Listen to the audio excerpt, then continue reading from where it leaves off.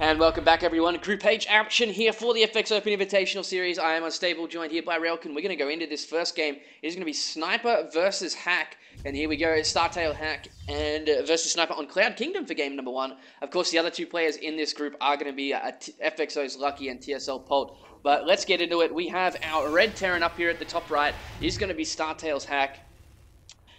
And then, of course, down here at the bottom left, we are going to have MVPSniper playing on Killer's account for some reason. But anyway. Yeah, I'm probably going to call him Killer at least once, just because he's on Killer's account. I'm sorry. Yeah. But we do see OneRack's Gasless Expand coming out from Hack here at the moment. Nothing out of the ordinary for Sniper. And it's a bit unfortunate for Hack. I was just thinking about this earlier. He's a really strong player, but it happens to a lot of the Code B guys. They are often considered some of the best on the team, but they haven't gotten used to the booth yet, so they can't really perform in GSL, GSTL. And it's really unfortunate that it's happened. Like, someone like Sniper has only just started coming out now, but the rumor has it that he still tops the internal rankings for the MVP house over Dongregus, so that's something to consider as well. It's a similar situation to Tier on FXO as well. Like, he's been topping the rankings for a good 3 to 4 months now, but he's only just now getting rid of his nerves, starting to perform well in broadcast matches and things like that. So, let's see how these guys do it. Our event kind of tends to lean towards these guys doing a lot better, because it's like, it is broadcasted, but they don't think about it. It's just another online tournament to them, so the quality of play actually goes up. There's less preparation for it as well, so some of those players who do really well in GSL, but GSTL, but not the GSL, do well because they're not going against people who are doing a lot of preparation. It's really just like playing on the fly, adjusting in the best of 3 format, and some of the players who are good at that can really adjust. But another thing to bring up about Killer, like Sniper, damn it, about Sniper in the MVP house is that the MVP house has a reputation of being really competitive. So when you hear one of these guys who's rumored to be really high in their internal rankings, that means a lot. So I'm really excited to see him because he's missing some of his matches recently and feeling bad right now. So really want to see how he plays. And Hack has opened up this game pretty safely. He's got the 2 racks, well, 3 racks now after the expansion. He's got a tech lab starting off with the really early combat shields. And on the other side of the field, we do have a quick third hatch from Sniper. I almost called him Killer again. But he did lose an Overlord just up here at the north with these 2 Marines from Hack, which was nicely done. He's also delayed his gas quite a bit. He's already got 4 Queens out, so his sling speed will be quite late. And we'll see what Hack wants to do about that. He can take a third of his own quite quickly if he wants to, but he needs to be careful of any kind of aggression that's started to come out of Zergs here on 3 bases. Yeah. Every once in a while, they just get that third hatch, and then they get aggressive off of it just because it's extra larva and it catches you off guard. Because you see this opening, and a lot of the players have been using this just to drone really hard, especially with the extra queen, spread the creep out really far, drone, drone, drone, drone, drone. But there are Marines coming out across the field. These 3 Marines did get seen by the watchtower, and the other ones got seen by this Overlord hanging out over the cliff. Really good Overlord positioning if you can get it there without being caught. So Sniper did see it on the way. He's got 24 more Zerglings in production. He's got 2 Queens heading down there. He should be able to save this. Oh, he'll definitely be able to save it. It'll come down to how many Marines he kills. Oh, he's going to lose an Overlord, though. And remember, these Lings don't have speed, so as long as Hack just kites well, he should be okay. Yeah, but... Oh, he's going to try and get that Queen. He's on the creep as well, yeah, you're right, and took way too much damage from those trying to catch that Queen, and now he's going to be cleaned up eventually. But still doing quite a bit of damage here. Yeah, combat shields is done as well, but one of the things with that is you do want to try and stay off the creep, because that let the Zerglings get a lot of surface area, and he lost a lot of Marines there. I mean, if he hadn't stepped onto the creep there, I'm pretty sure he could have killed all of those Zerglings with some good orb walking. Either way, he still killed a good amount. It was a decent trade, especially since he got that Overlord as well. But he definitely could have forced more Zerglings, because you can see right now Sniper is droning, and if he had done that a little bit better, a lot of these drones would be Zerglings. This would be down a few more drones right now. And that's a consideration right now because it's 53 to 40 at the moment. Sniper's been droning up pretty hard, and now after deflecting that, he's droning even more. Double Evo chamber down here at the natural for Sniper. With Lair finishing up, he'll likely go into those mutas just to start putting some pressure on Hack. We got Hack trying to find another Overlord over here. Unfortunately, the Sniper has learned that lesson. Yeah, and we do have double eBay from Hack at the same time, so their upgrades are pretty close to being in sync. Snipers are a little bit slower, but we'll see. You know, sometimes those upgrade timings vary over time. One player winds up using a little extra gas on some units, so their next round has to wait a little while. But for the most part, their 1-1s are very close to being synced. No huge difference at this point. So no major advantage, and these Marines are gonna see the Overlord here. So it looks like he might lose Overlord number 3. There are some Zerglings out on the field, but can he get them up there in time? I don't think so. No, that Overlord's gonna go down. He will trade these 3 Marines. It depends on how many Zerglings he actually kills as well. As long as he gets 2, he should be pretty even on that resources lost. But again, he's supply capped sniper for a 3rd time now. Yeah. So that's quite frustrating. We have the Baneling Speed and Spire on the way though, so he will be able to start putting some pressure of his own back onto Hack. Yeah, we got a few more a barracks and a factory being added in Hack space. The orbital command for his 3rd base still hasn't lifted off yet. He's just been using it for some extra workers. But that means he's going to be able to start cranking out more tanks, a few more units. Armory's about to finish right before the 1-1, so he's going to keep rolling straight into the 2-2. Hack is doing pretty well. I mean, these little engagements don't look the best on paper, but they're good because he keeps forcing Sniper to make units, so it slows down that drone train. If he's not applying any of that pressure at this point, the Zerg is at 90 drones, and if you let them get that high this quick, then their economy just steamrolls out of control. So these little engagements have been slowing down Sniper, which is really important. Yeah, it has. So we do see a lot of creep spread out here now from Sniper, though. It's actually starting to get insane. Hack's going to feel a lot of pressure very shortly. He is down 20 supply at the moment, but his extra production facilities just kicked in, so hopefully he can even that up very quickly. We do see 11 mutas on the way, plus 1 attack coming up for him as well. And a 4th base now for Sniper, so things looking very standard here. It's going to come down to how effective will the first engagement be here for Hack. If he can trade nicely and start moving out across the map, he should be okay, but it's going to come down to how well he can do that. The mutas are on their way, most likely to this natural. There's no actual turrets anywhere. Yeah, he does have a lot of Marines, but there's no turrets. His starport did actually make a few Vikings right now.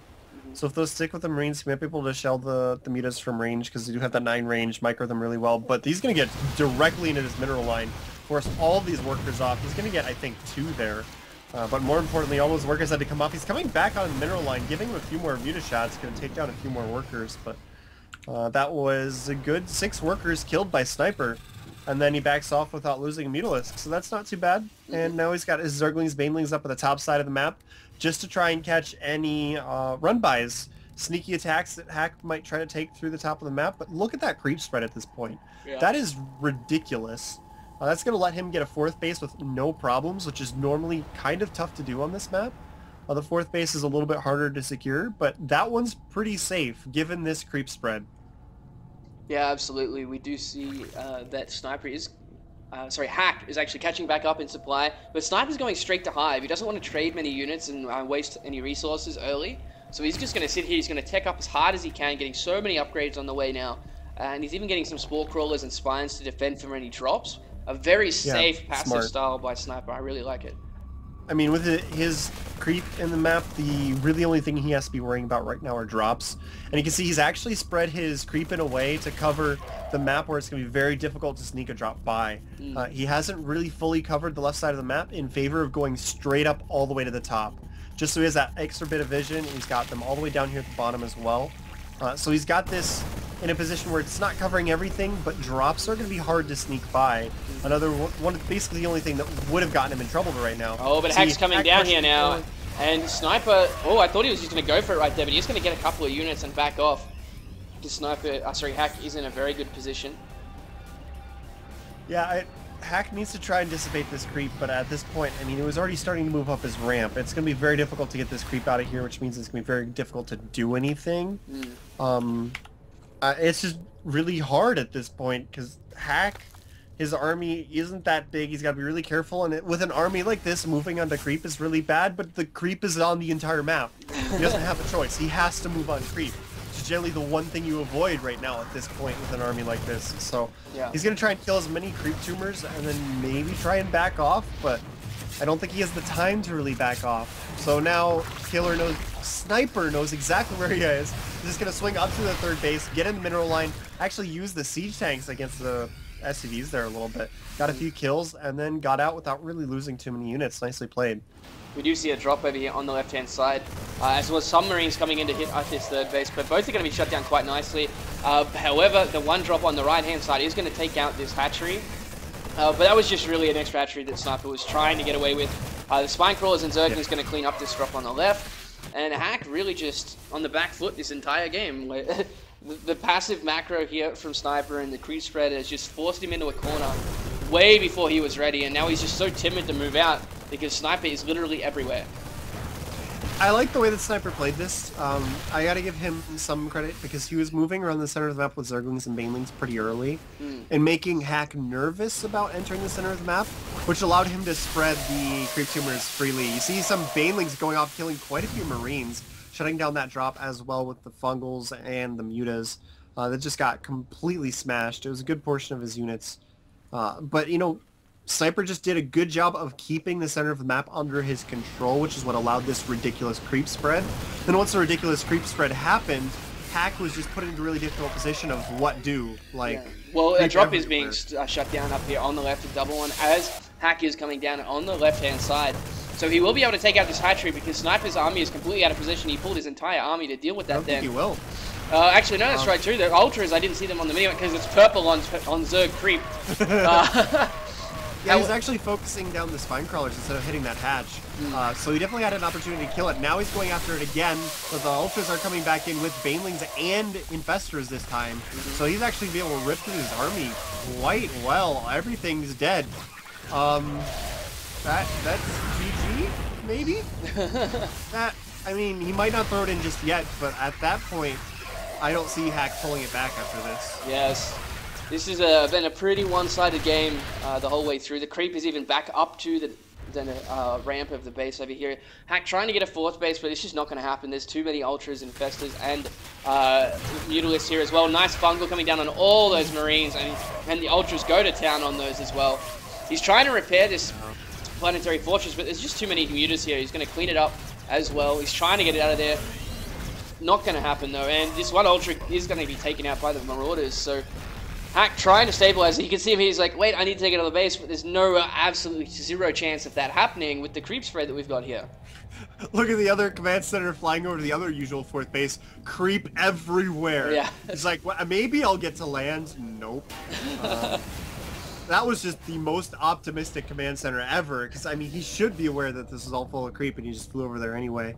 Yeah. And now he's having to make the long, slow fly over to the other fourth base. This one isn't covered by the sensor tower. There's Zerg units swarming all over the place, just waiting for him to try to land. Then he's probably just going to get blown up by Banelings.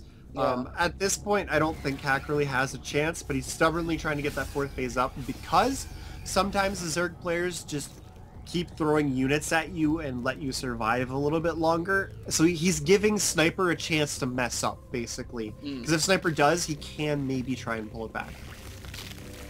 Well, he's 50 supply down at the moment, more Banelings being muffed. He can't secure his fourth base. I really think this is just coming down to when Sniper attacks the next time. It'll actually... What the hell is this Infestor doing? Anyway. He's stuck and doing jig, but... so yeah, here comes... Blow this up with some Banelings, I think. That's what he looks like he's getting ready to do. Yeah, here he comes. Sniper coming in with the rest of his army. He's so much ahead in supply. So much tech as well. This army for Hack is just evaporating. And I think this is going to be it. It's just too much for him to deal with. He's going to lose this planetary again. There's the GG. Sniper will take game number 1 in one of the most one-sided games I have ever seen. Yeah, that was pretty ridiculous. Alrighty, so we'll be right back with our next match in 2 minutes after our quick break. Stay with us.